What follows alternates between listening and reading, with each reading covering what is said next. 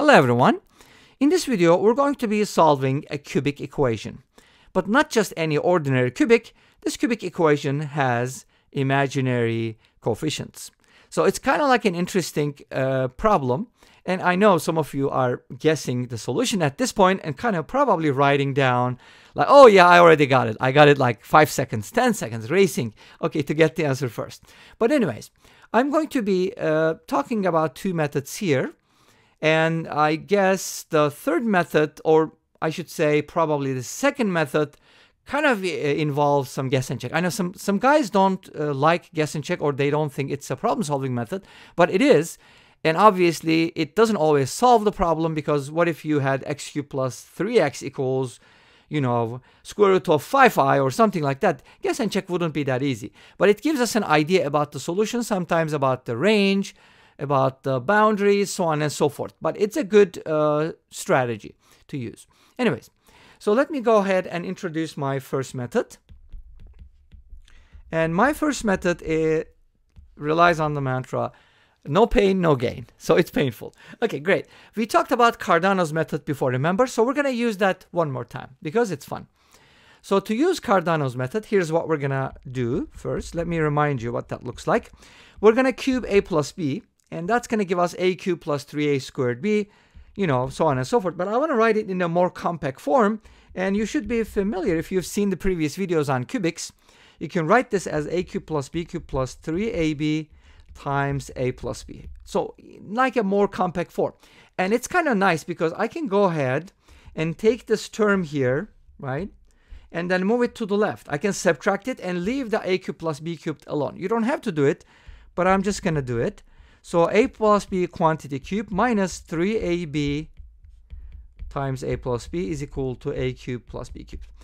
The motivation behind leaving the a cubed plus b cubed on the right hand side is because if you look at my original equation and compare it to this equation, you'll notice that I have something on the right hand side.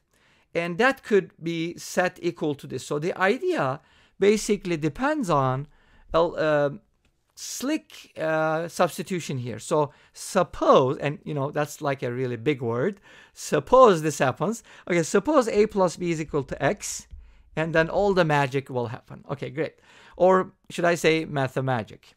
All right, great. So if you do that, you're going to get x cubed minus 3abx equals a cubed plus b cubed. Now, if you compare this to our equation x cubed plus 3x equals 2i, you'll see a lot of similarities, right?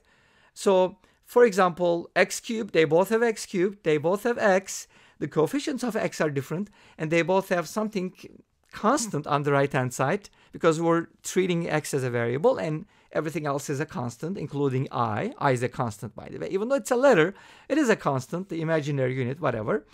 A number whose square equals -1, something that doesn't exist in the real world, but it has so many uses in electronics, in physics, in mathematics, differential equations, so on and so forth, you name it.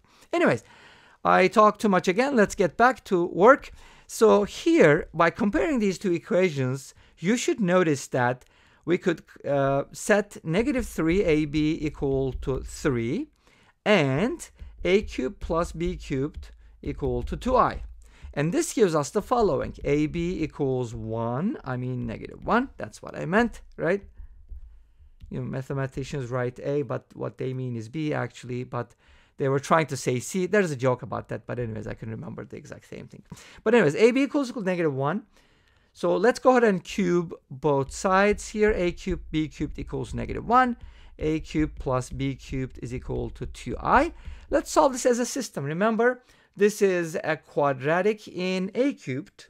So we can kind of isolate, for example, b cubed from here, 2i minus a cubed, and then substitute in the other equation right here.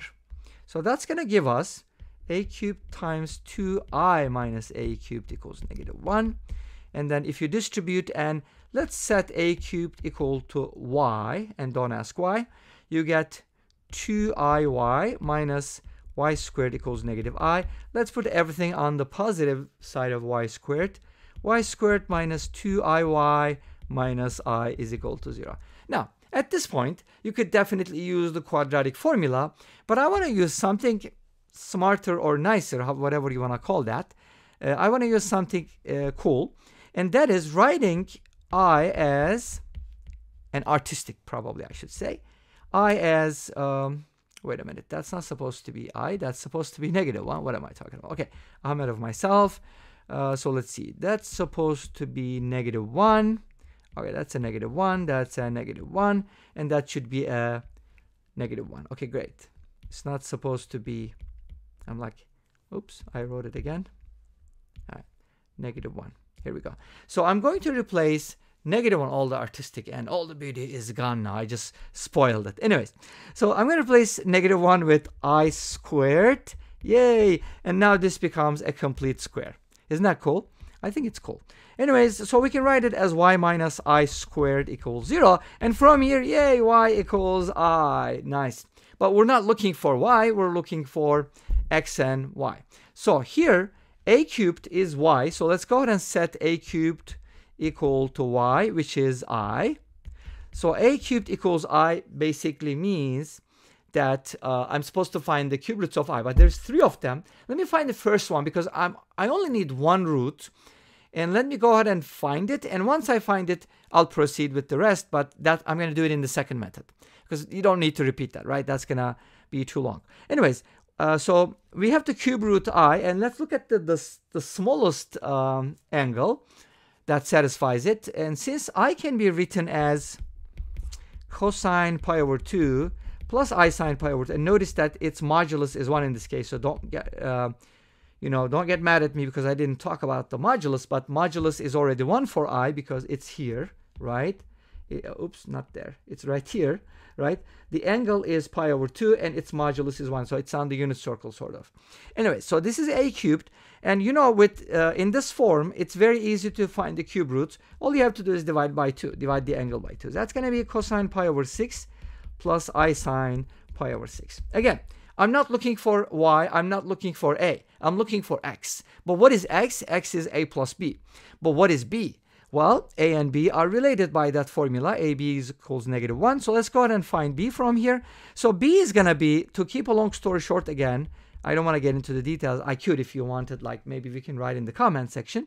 But if you find the negative reciprocal of this complex number, you're going to get the following. Cosine 5 pi over 6 plus I sine 5 pi over 6. It's just going to be that angle subtracted from pi. Make sense? So it's going to invert and then reciprocate, whatever, something like that. Okay, it's going to work. Now, x is going to be a plus b. If you add these values, you're going to get the following.